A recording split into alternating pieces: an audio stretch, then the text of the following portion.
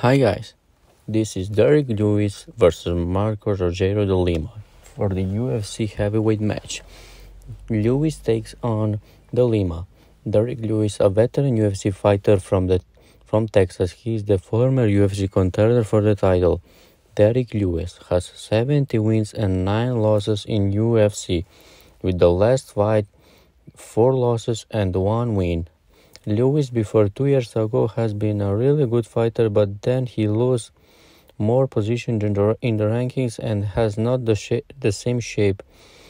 Derrick Lewis has more chaos in the UFC history. That means the record is not all, but he is still dangerous.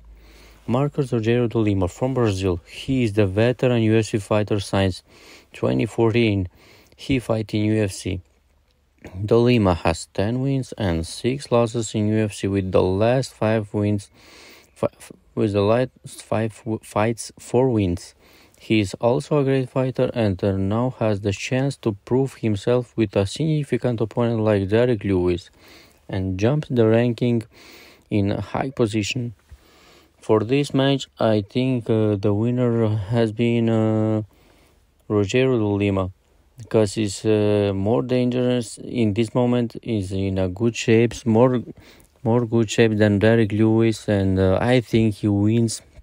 But it's all possible because Derrick Lewis has a KO power, and I say don't blink, and that is.